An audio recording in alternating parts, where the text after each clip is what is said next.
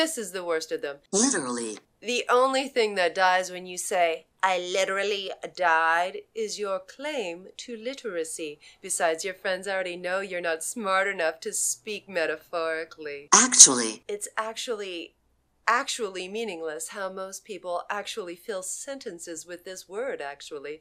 Actually, like, stop it. Classy. Goodness!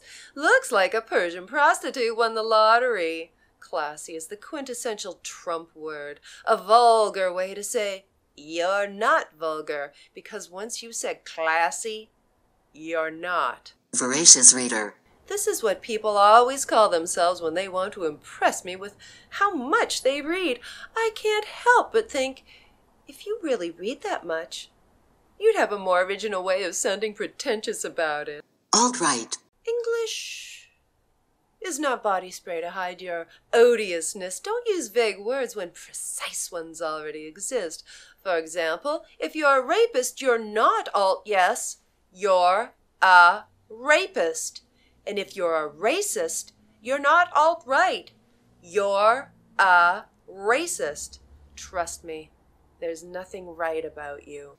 Social justice warriors. Antifa. If you think it's an insult to accuse someone of being for social justice or against fascism, you need to work on your savage burn. Snowflake. Safe space. PC. You don't get to ridicule people for being too touchy when you get triggered by happy holidays, okay? Values. Everyone has values. When you call yourself a values voter, you suggest that yours are the only kind. This is not only hilariously pompous to the rest of us, it's really insulting to Jesus because your values never wind up being his. Another example of stealing a useful word from the rest of us. Patriot. If you have hashtag for Second Amendment in your Twitter profile, you're not a patriot.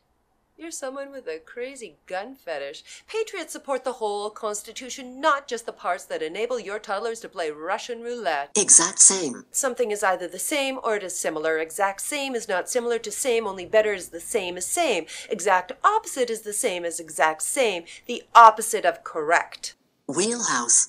Oh, for heaven's sake, you don't know what this word means? Stop using it. Fake news. If you can't make news fit your politics, the problem isn't the news. Convenient is not a synonym for true, because the two sides to every story are true and false, not yours and mine. Facts are not political. Lies are. Blessed. God sat out the Holocaust.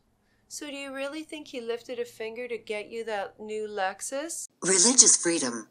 Oh, don't call it freedom when it's about taking it away from someone else. You aren't against religious persecution. You just want to make sure you are the one doing it. Which, of course, brings us to America's most misused word. Christian. Christian only refers to people who follow the teachings of Jesus.